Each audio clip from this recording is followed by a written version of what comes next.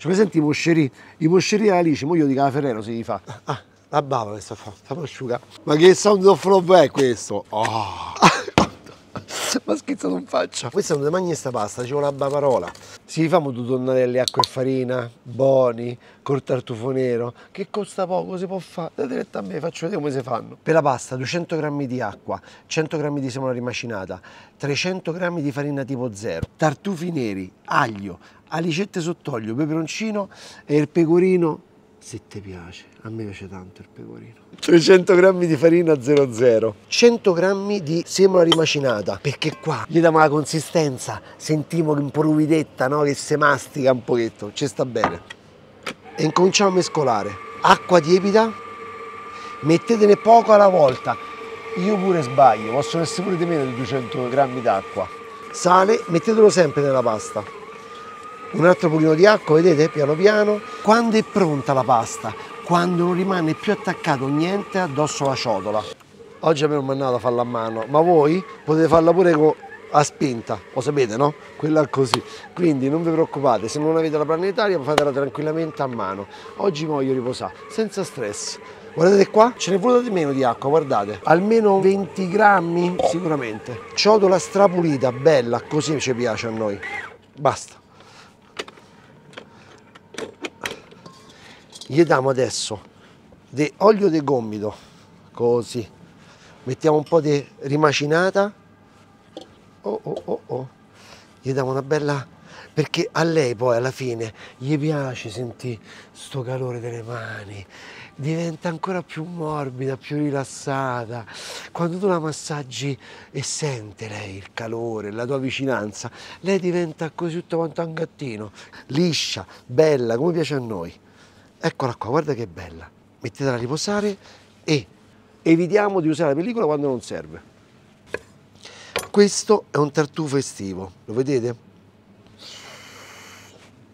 Noi dobbiamo dargli sprint, dobbiamo dargli proprio l'accelerata, dobbiamo dargli proprio quella cosa, quella marcia in più. Perché? Non ha un gusto esaltante o un profumo esaltante come il tartufo nero, quello pregiato o il tartufo bianco.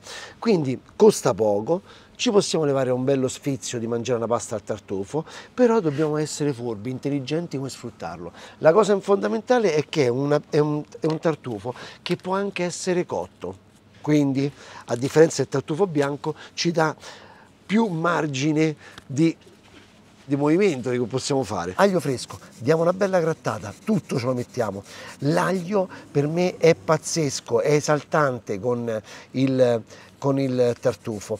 Mi ricordo Lucio Pompili al Symposium di Cartoceto, dove ho mosso i miei primi passi della cucina e mi ricordo che loro facevano questa salsetta pazzesca, è quella che vi sto rifacendo io. Aglio, non lo fate friggere, io ci metto un goccetto d'acqua, guardate, così lo facciamo bene, lo facciamo scomparire quest'aglio.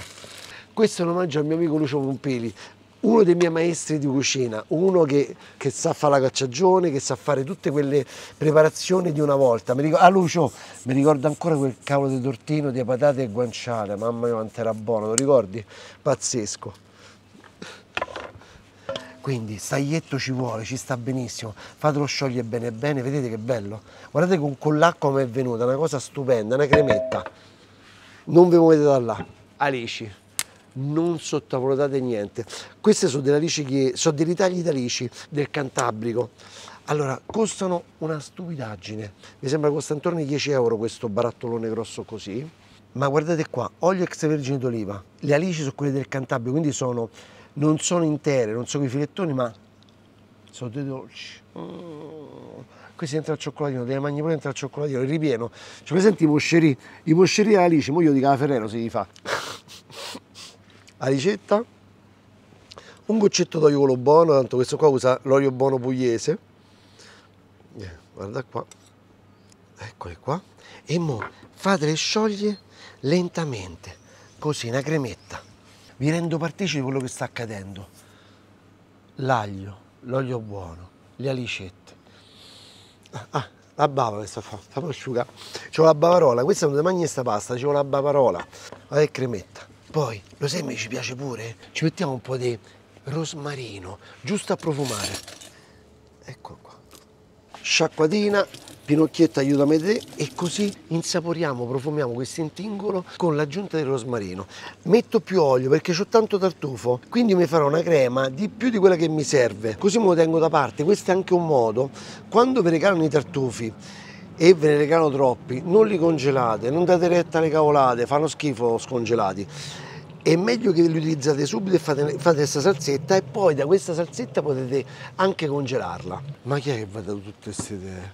Mannaggia, e schiaccia, iscriviti, vedi, c'è là quel pulsantino là, e metti pure la campanella che ti venga a disturbare quando è pronte le ricette. Spengo il fuoco e incomincio a grattare il tartufo qua dentro.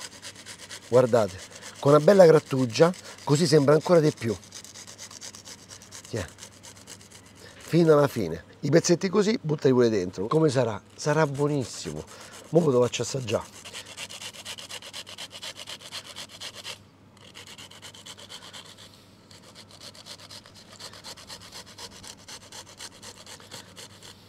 Prendo un po' di acqua di cottura di quella della pasta, la aggiungo qua, così diluiamo, perché se no mettiamo solo olio e diventa pesante. A me mi piace anche un po' di peperoncino, eccolo qua. È riposata, bella. Tagliamo un pezzettino e incominciamo a stenderla. Anche qui è inutile che vi dico, se siete di quelli belli, muscolosi o muscolose, con tanta voglia di fare, fatela col mattarello. Io oggi voglio stare un po' relax, lasciatemi stare, lasciatemi perdere. Ogni spessore fate almeno 2 passaggi.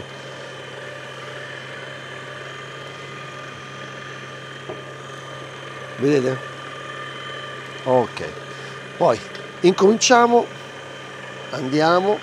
Come la vogliamo sta pasta? Noi prima avevamo parlato di un tonnarello, di un qualcosa di un po' spesso, perché il tartufo nero è buono, ma è meno chic del tartufo bianco, quindi c'è qualcosa di più rustico, qualcosa che... meglio, ok, meglio, fatemi sentire, meglio, vai. Allora, sto alla misura 3 e vi direi che per me io mi fermerei in questa maniera. Eccola qua. Adesso dobbiamo pensare come tagliarla. Abbiamo detto che volevamo una sorta di tonnarello, quindi io farei un taglio sottile sottile, ok?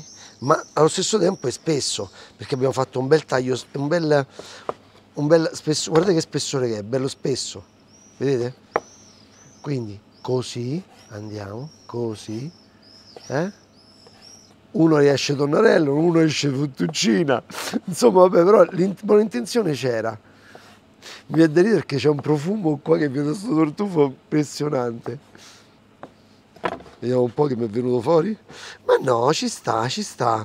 Allora ci sta un posto a Genazzano che fanno una pasta, acqua e farina, e ci fanno una gricia da paura buonissima. La gricia la conoscete, no? Se non la conoscete andate a vedere le ricette che ho fatto io. È fatta con le code di sorega.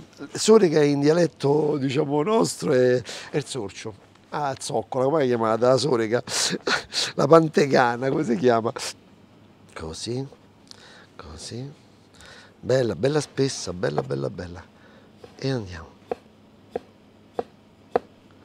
C'era zia Olga che era bravissima a fare questo lavoro quando tagliava. Mi ricordo quel coltello col manico bianco, sta signora, sta zia dei 93 anni, e tagliava queste fettuccine in una maniera pazzesca. Vai, guardate che belli. Soddisfattissimo di questa pasta, ve lo dico subito. Guardate che roba, vai. Acqua in piena ebollizione, caliamo.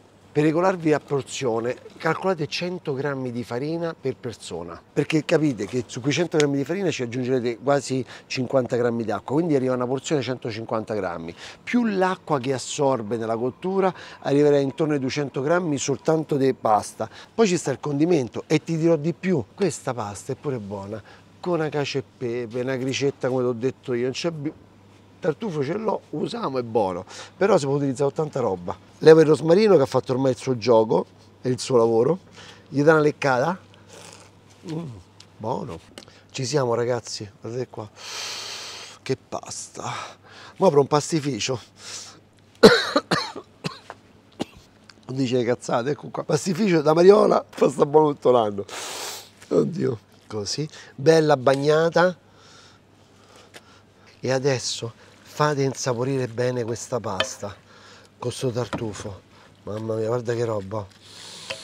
Ma a me solo mi sta a venire voglia da mangiarmela. Non ho messo per niente sale perché ho messo l'acciuga. Sentiamo. Un po' ci va. Ci metto anche un po' di pepe. Prima ci abbiamo messo anche un po' di peperoncino.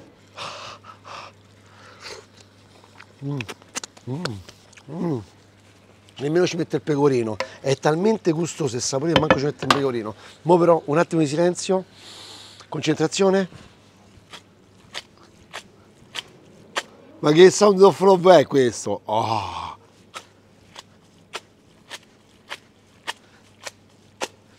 Questo è da record, oh. Ma schizzato in faccia. Oh. Oh. Oh. Bella porzione, ricca, ricca, non si famo guardare appresso. Vedete questa salsetta qua, vedete che è venuta qua fuori?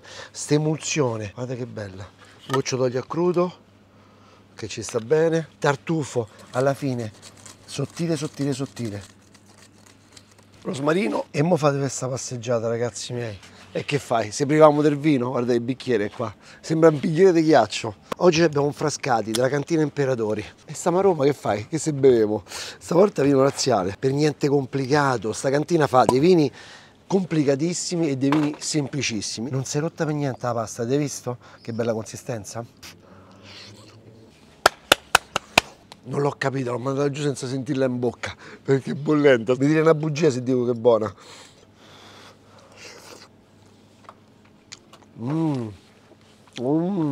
Sento tutto. Sento addirittura il cagnolino che ha scoperto quel tartufo. C'è un equilibrio pazzesco tra il tartufo, l'aglio, il peperoncino, l'olio, il rosmarino. Buona e semplice. E il tartufo, quando c'è quello estivo a poco prezzo, fate incetta, vi fate la cremetta e la congelate. Lo amo il frascati. È buonissimo. È un 13 gradi e mezzo, è pazzesco. Non è tanto aromatico, basta, sempre con questa aromaticità, ma è un vino che si può bere a tutto pasto, spettacolare. E questo d'estate, ragazzi, deve fare del male, ghiacciato sotto all'ombrellone.